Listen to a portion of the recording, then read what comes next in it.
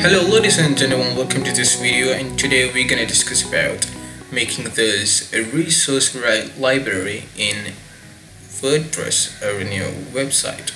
So what I essentially mean by resource library is something like this. For example, this is our college community website here, and actually it's time for exams right here. So I've collected a lot of previous year question papers, and I've made a table that where anyone can search. For example, if I want to search for computer programming, so I can type in, so I will get the computer programming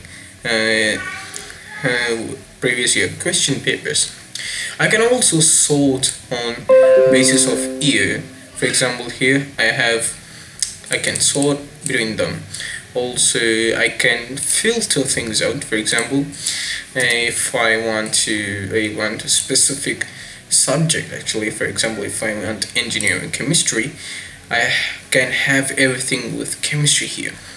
Also, I can have multiple filtering options here. For example, if I want subject chemistry, which was in the year of 2014, so I have two different question papers here, and the user can also download this PDF actually. So if someone clicks on this, he will be redirected to the download page of that. So essentially it's very simple to do, but it's a little bit trickier when it comes to implementation. So this can be achieved in several ways, and I'm going to show you the easiest way to achieve this. Since we are using WordPress, we can have that by adding plugins. So the plugin that I'm using here is TablePress. TablePress is a great plugin, by the way, which by the way is free and by far the most simple plugin, but full of features. I've used similar plugins, but this is fine for me. If you use any other plugin like Ninja Tables or any other one, it's not a problem anymore because the workflow here is simple and it can be done with other plugins also. But for this video, I'll be showing with TablePress. If you're new to this channel, I would recommend you to subscribe and share this video if you found it useful. And I'll be posting a lot of computer science related videos here, and I hope this helps. So we can continue to the video. So if you haven't already installed the TablePress plugin, you can do so by going to plugins, add new. Once you reach that page, what you need to do is just search TablePress. Once you get search results, you should find that actually you should remove this space here, and if you search for it, you'll get the plugin. So this plugin here is the one I'm using. So I have already installed, as you can see, and once you install and activate this plugin, what you need to do is go to TablePress and add a new table by going to this menu here, and this is where you add new table here. So what we need to do here is create new table. So we should give a table a name. So let's say library, for instance, and you can add description if you wanted, but I would it's okay, it's your will. If you want to add description, you can do. For now, I don't add one, and you can specify your row number and column number. So you can always change this afterwards. So once you click add table, a new table will be created. So once you create a new table, you'll be greeted with table information. So here's the table ID and table name and description. So this is where you add your table content, and here, as you can see, I've already filled the first row of this table. So I can let's say computer programming and computer programming, and let's say if this paper was on 2008, and this let's say this was semester 1, and the subject is obviously computer programming, and you can add the download link. For example, let's say the download link is this one, and you can add each and every row here, and that's how you add content into this table. And we have table options, and you should check this one, table head row. In this one, the first row should be the table header. You should check this one, and other settings are usually okay, and yeah, that's all. And you should save this one. Once you add this table, what you need to do is copy this short code onto copy this, and what you need to do is go to new, make a new page. So once you're into new page, let's say I created this library, so library, and you just add the short code here, table ID 6, and if you, let's say if you publish this thing, you can see that our table will be shown in that page. So you can see here this library, we have title, year, sem, subject, download. This is the download. But in most cases we don't actually paste the URL here, we need a download link. So what we're gonna do is go back to page editor, and what you do is you add new button and just add download, and let's say your URL to download this thing is this one, and if you enter this, if you want this button to be shown on that table, what you need to do is go to this and edit this HTML and copy out this HTML code, and once you copy this thing, what you need to do is go to table options, and you replace the URL with the HTML code of that thing. So when you save the change and go to the page, you can see, actually I should refresh this. Yeah, you can see the download button here. Let's consider you have loads of files to be uploaded and added to the table. Adding manually each row will be a big task, and it will take lots of time. So to automate this thing, what we use is spreadsheet. Using spreadsheet, you can export the table, you can make table and export that table so that you can import into the TablePress plugin. So here's how I do it. We start by collecting every document into one folder. So I have every PDF in this one folder, and it is having 70 items in one folder. So we need to optimize this thing. So what we need to do is take a list of these files, take the names of these files into a list. So what we do is go to run, what we do is Windows plus R and type in cmd. Once cmd is opened, type this command cd to open directory space and the path of that folder.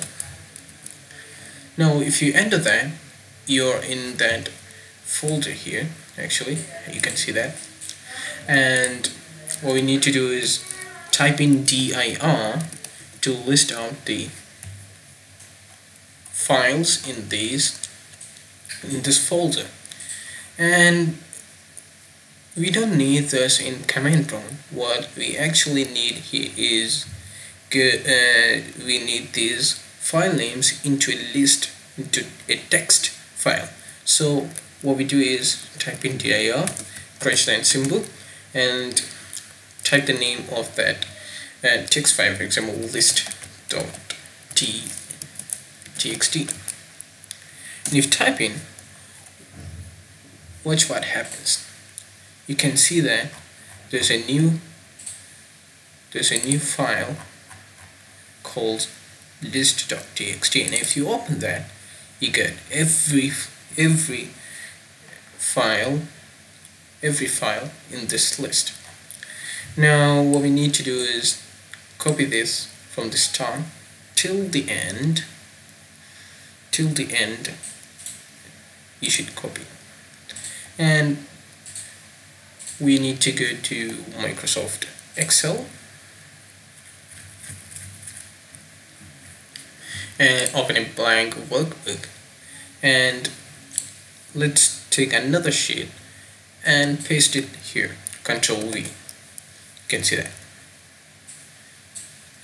Now we don't need this date of modification and time in that, and even the size of each file. What we only need here is the title of this file.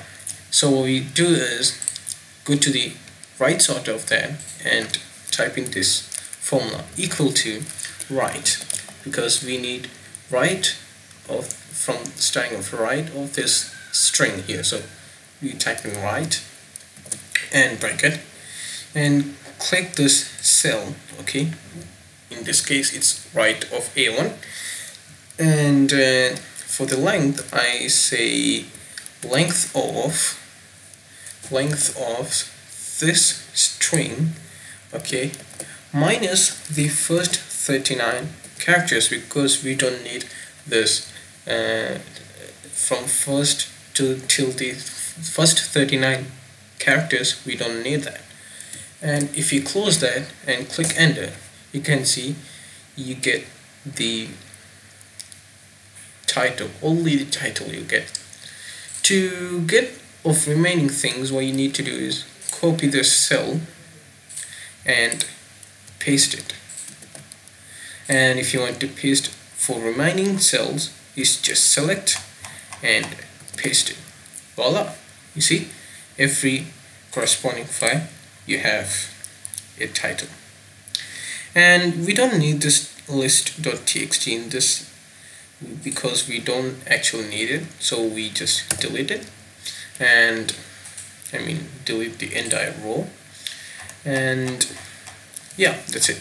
So we just take this only the title and Control C or copy that.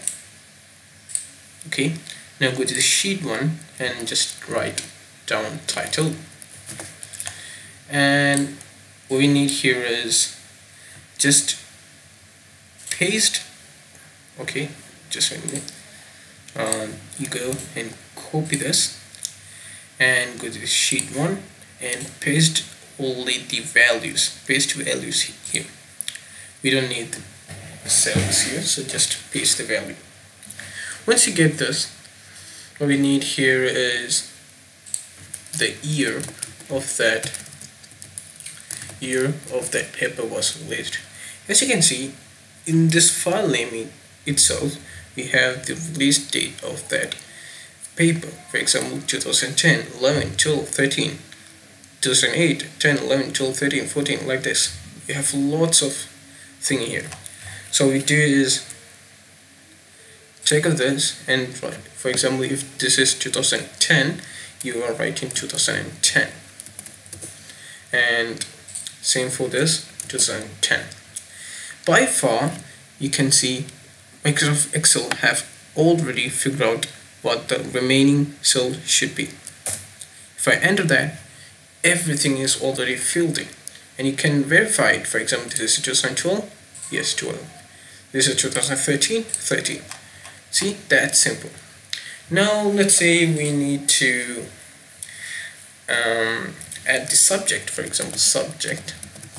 Okay, so we have here basic civil and mechanical engineering, so just copy that and paste it, and here it's the same, and you can add remaining subjects like this, just copy and paste. Unfortunately we don't have a automatic way of doing this, but this is how you do it.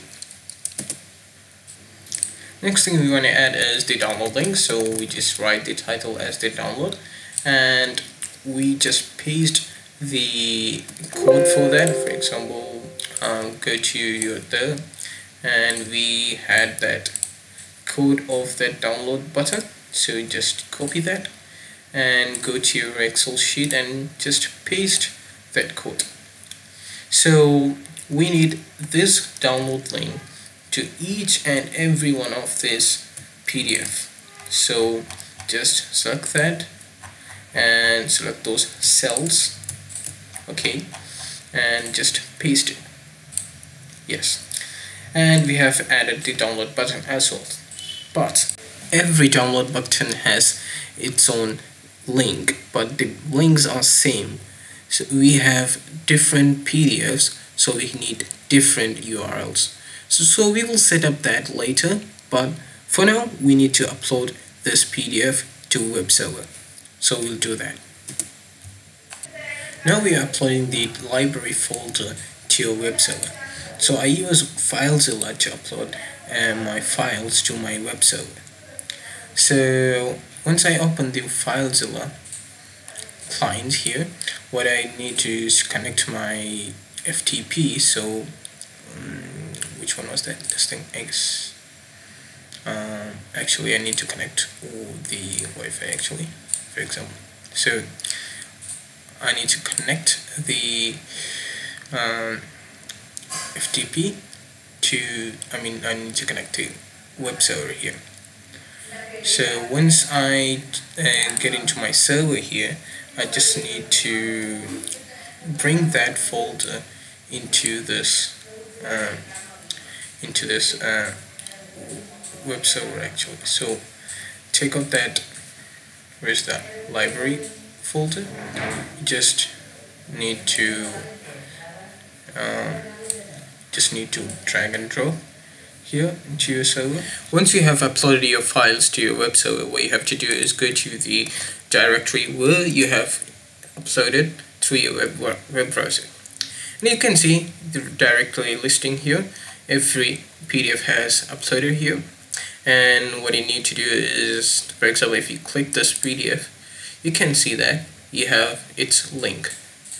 But the trend here is actually, for example, if you have technical space communication, right, this space is replaced with a %20, and if you see communications, right, just after communication it is replaced by %20. It's because each white space or each space is counted as %20 in URLs. And you can also see, for example, for example, engineering space 2013. So what you have to do is just, if you click on that, you can see that engineering space, instead of space we have %20. So what we need to get that each link, what we need to do is go to your temporary sheet here. In that temporary sheet, select everything and delete it.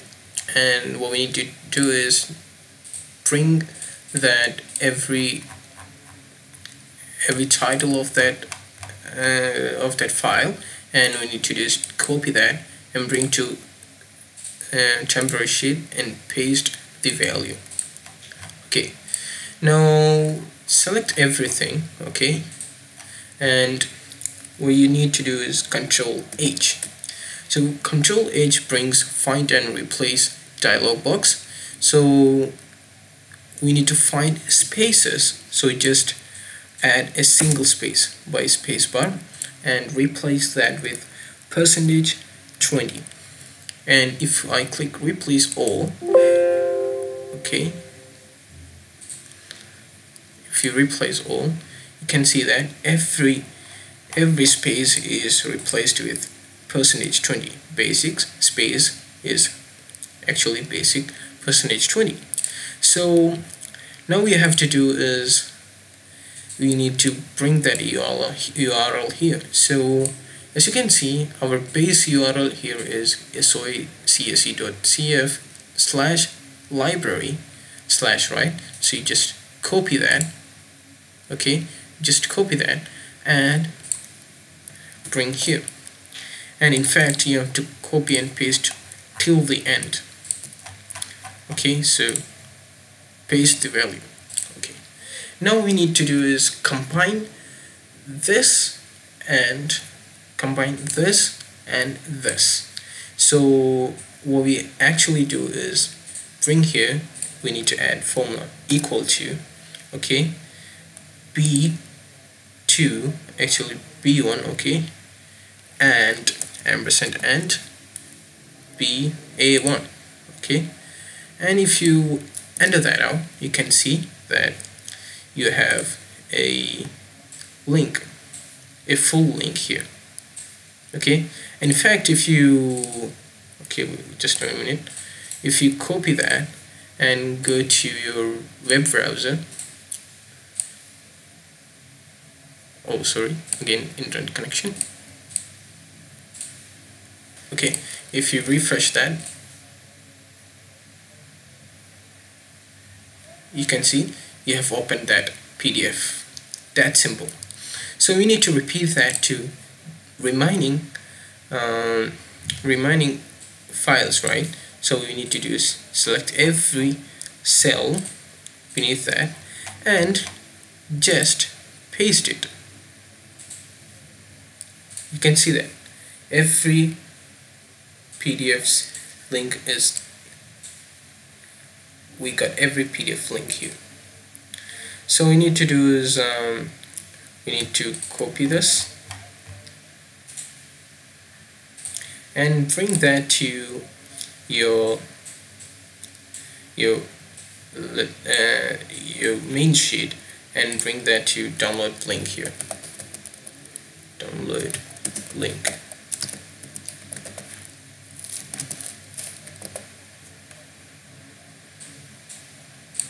And paste. Okay, go to temporary sheet again and copy it and bring to sheet 1 and just paste as values. Okay, don't paste as don't paste special, we need paste as values. So we got the download links. Now go to the temporary sheet here, and we'll add we'll copy this link here, I mean the download button code, HTML code here, and okay, and we just have to take this out and cut it, okay, and bring to the third column here and paste it. Okay, you'll understand why I do it like this. Now here we'll paste down the link here, so just take it, bring table down, okay, then copy it and bring to sheet 1 and paste as value. Now we'll do is here, we'll do is bring a formula here equal to, so a1 and ampersand and b1 and ampersand c1. If you enter that, you get the whole HTML code with correct link though, and you just copy that till the remaining link here and paste it. So you got respective HTML download link code, and just copy that, bring to other sheet and paste it as values, and you need to delete this download link. So you got the respective titles with respective download links and its subject with year. Now it's time to export to CSV file, so save as, and go to and just save wherever you want. I will save in that same folder, and I will save as CSV format. And it's you can use CSV format also, other CSV format also, but I'm using the TablePress support CSV format. That's why I'm exporting CSV format. So save that, and yes, you need to replace that if you have already. Just click OK and yes. And next thing you should do is go to your TablePress, go to import and choose that file and go to library. Choose that CSV file, and instead of adding as a new table, you should replace that with the existing table we already inserted and click import. Now the magic happens. What happened here is you have uploaded that CSV file, and based on that CSV file we have inserted every possible table elements here. Now if you go to that web page and refresh that, you can see that we have every download link which has it, and you can search. For example, if I want 2010 here, every 2010 paper here. For example, if I need 2008 papers, there is there is one, 2008 paper. So this is how you do upload a table into that. Now next thing we need to do is set up filtering things, right? We need to filter subject, we need to filter a drop down filter of properties. So to do that, what you need to do is go to TablePress website, okay? When you get to TablePress website here, you can see extensions, right? Click on that, and we'll see that we have column filter widgets. It's a premium extension, but the developer has made us free to use, so you can click that and download it. Once you download that, what you need to do is go to your you just save changes, and what you need to do is go to plugins, add new, and then upload a plugin, choose file, and go to downloads and upload that file. This thing I have already done that, so I don't need to do this. Once you install that thing, what you need to do is go to your library page and edit that page. And as you can see, the developer has given us the short code. We should use that. So we need to data tables, column filter widgets, true, right? So copy that and go to this edit page and paste it there. And let's just make this page full width. No, sorry, and you update that. Once you update and go to your page, when you go to that page, you can see that we have options to filter things on, right? Suppose you don't need filter this column download column, so what we do is go to column extension, TablePress extension page here, and copy this page code out. And if we want to exclude column number 2 and 3 or 4, we need to use this code. So in our case, we need to exclude column number 1. We don't need to filter title out, and column number 4, which is the download thing. So go to edit page and paste that code here, and we need to exclude column number 1, column number 4. And if you update that, what you can see is if you refresh that, we have only 2 filtering options. That's cool. So if you filter, let's say, computer programming, and you can filter here also. Thank you for watching this video, and if you found this video useful, please like, and if you have any questions, please comment it down below in this video. And if you found this useful, you can share with your friends, and if you want to share with others, you can also do that. So also don't forget to subscribe, and if you want more of this kind tutorial, you can always hit me on this. So I'll be posting through my YouTube channel, so be subscribed. Thank you for watching this video. Bye.